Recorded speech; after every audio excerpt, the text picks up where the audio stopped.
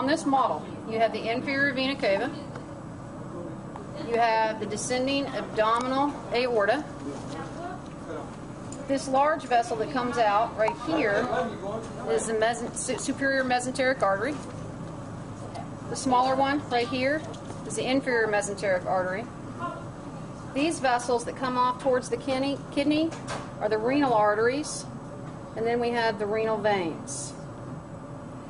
This model is inappropriate for the iliacs because it doesn't show the internal, external, and common, so I wouldn't use that model for those vessels. Okay? This model has the mesenteric veins on it.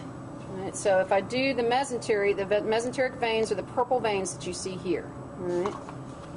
When we looked at the cats today, the mesentery was clear and you could see the vessels going out to the small intestine. Very neat stuff. Right? So that's the mesenteric veins, superior mesenteric artery, inferior mesenteric artery. So that's the big ones there. Okay. All right. Now this guy's a little bit more complicated.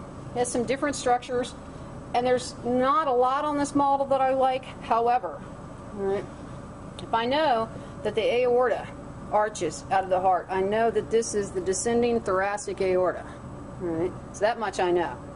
Another thing that I know is that if blood's going to come back through, and this is supposed to be a vessel, a vein, right? This is probably the superior vena cava.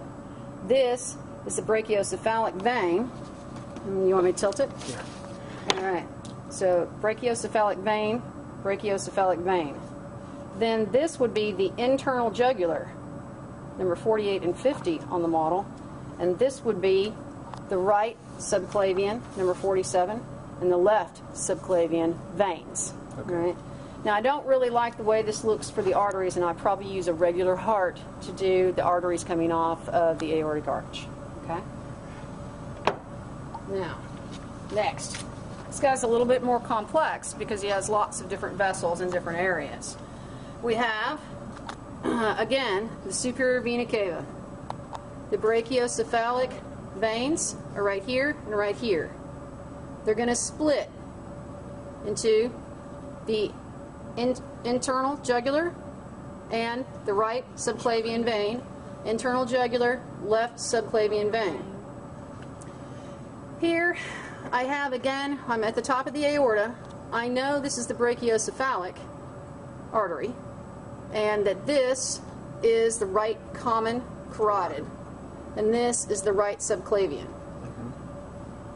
The next vessel that comes off the aortic arch is the left common carotid, and so that's going to go straight up.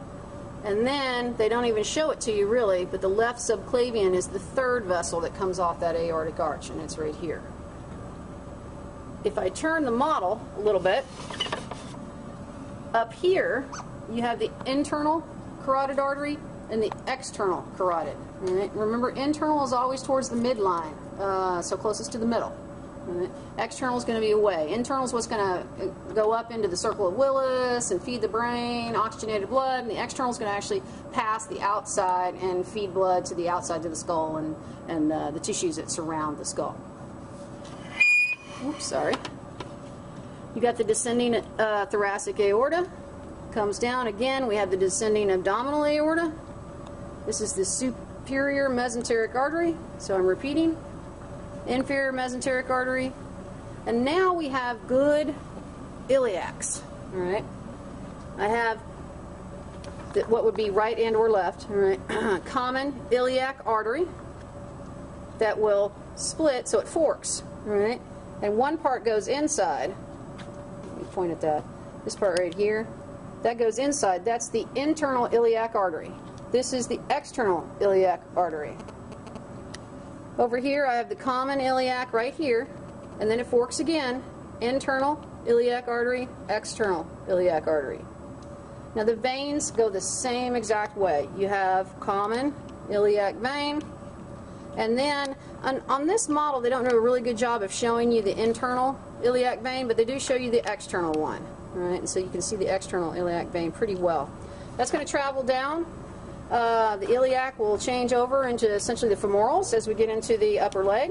Right, that's going to be the femoral artery, but this is going to be, and it's going to go deep into the leg, where this is going to be the great saphenous vein, right, on the surface in between the skin and the muscle. Okay? All right, so that's most of the vessels that are that on that one. Time out. What's this? This is just an extension of this, right? These are actually lymph nodes. No. The blue here. The blue, yeah, it's the great saphenous vein, and actually runs towards the inside of the inner thigh. Okay. All right. Good question. Mm-hmm. All right.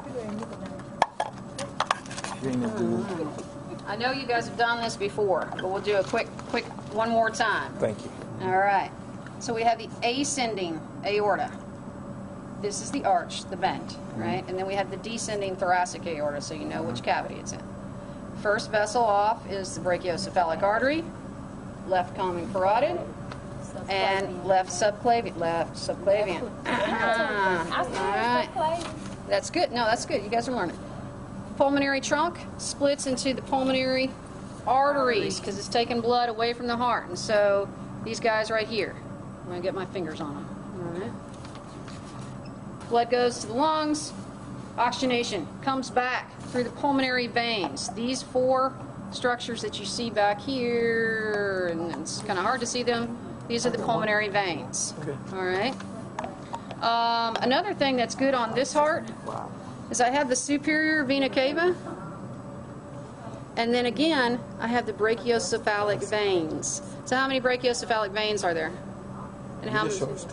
And how many brachiocephalic arteries are there? It's only two as well. No, it's one. There's one. Okay. One. This one. Okay. Okay.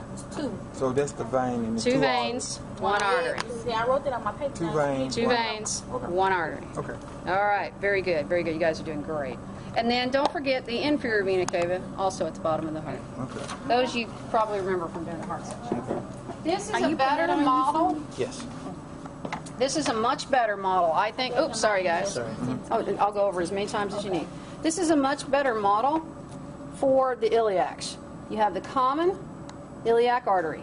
It's going to split into the external iliac and the internal. So number 22 and number 24. All right. Internal is 24, external is 22, heading towards the leg. The iliac vein, the common iliac vein, is here, splits into the external iliac vein, and then this one has the internal iliac vein on it. So that's 23 and 25.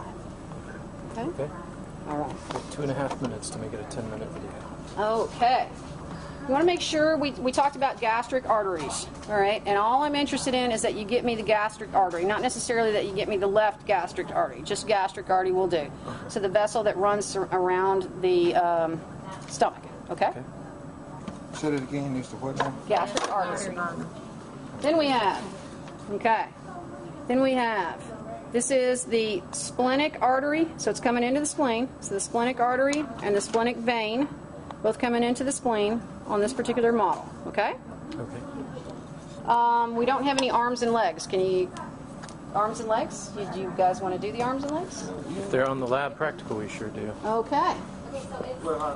They're over back. Descending